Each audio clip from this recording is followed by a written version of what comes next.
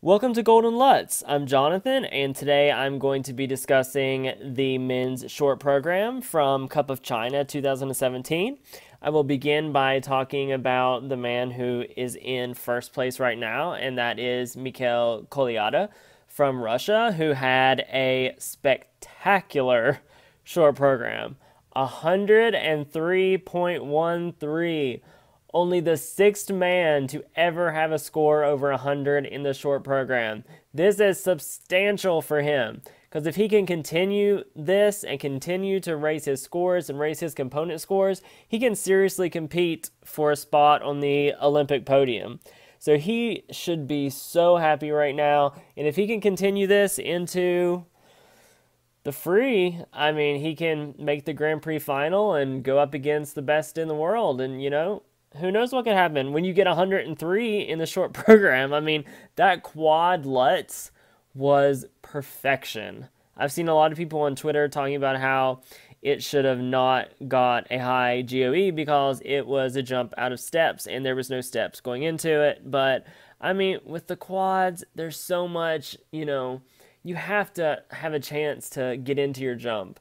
And, all the others don't always have perfect steps going into their jumps too. So I just pointing out small flaws like that. I mean, it is what it is. And who was it? The Russian last week, he didn't have steps going into his jump, so he didn't get quite as high GOE. But I mean, that quad Lutz was something special. I mean, that's like Boyang Jin has beautiful quad Lutzes, but that was gorgeous. Like, seriously. And, everything else was perfect, too. So, I mean, this is a huge step forward for him. And he has that Olympic spot locked up for sure. Like, there's not even a question in my mind now. All right, so currently in second place is Boyang Jin from China. A very good showing here. Not his best, but his component score, 41.22, this could have something to do with it being in China, but that's always been pretty weak for him, and I mean, that's a great score. It's much higher than Javier Fernandez, so, big props for him.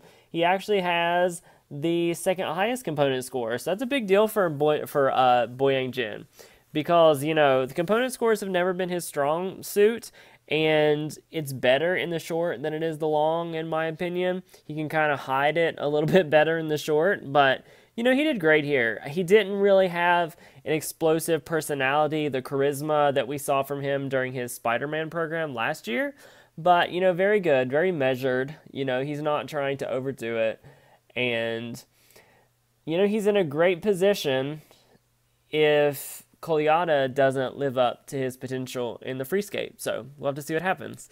And Javi, oh my goodness, sitting in third right now.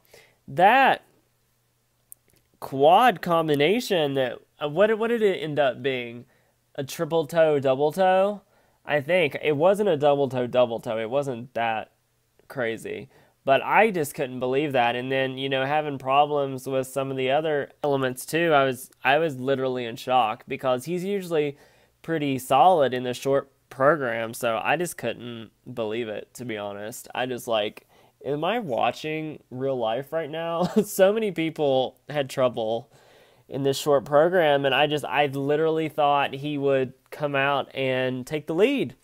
But, I think that 103.13 for Kolyada may have, shocked him a little bit or something. I really don't know, but in this program, I know it's like the short program version of a long that he had either last season or the season before or something.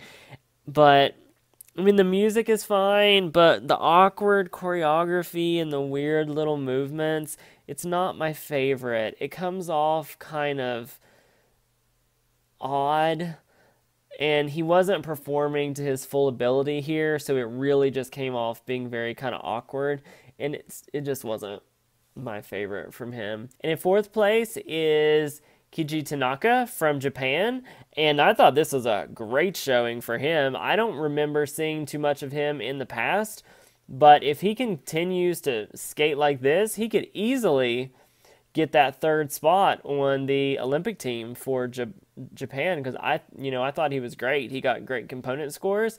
He landed his quad. So good for him. I mean, I was shocked because, you think of Shoma and Yuzu and you don't really think of another Japanese man that's really coming up and rising to the challenge to get that third spot. But good for him. I was so happy to see that. And in fifth, Max Aaron from the United States. A great showing for Max. I believe he was under-rotated on his first jump, which is why his score was a little bit lower. But that quad Salchow was great. That was really good. And his component scores are good for him. He's not the most artistic skater. So it's really good to see him kind of live up to his full potential. And let me tell you, the U.S. men, the men's field in the United States has such a depth right now. There's so many men that could go to the Olympics. And I mean, thank goodness we have 3 spots. It would be like the Japanese ladies, clawing for those 2 spots.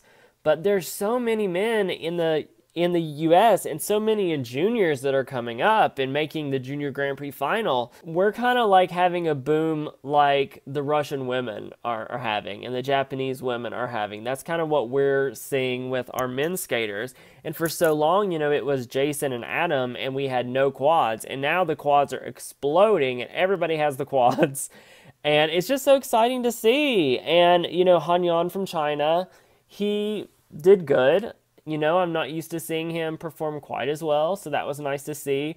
Grant Hochstein, I thought it was a lovely performance.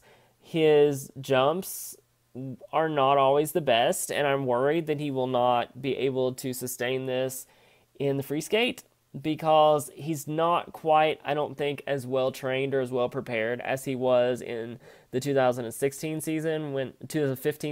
season when he did really, really well. And then we have Vincent Zhou from the U.S., who is the junior world champion.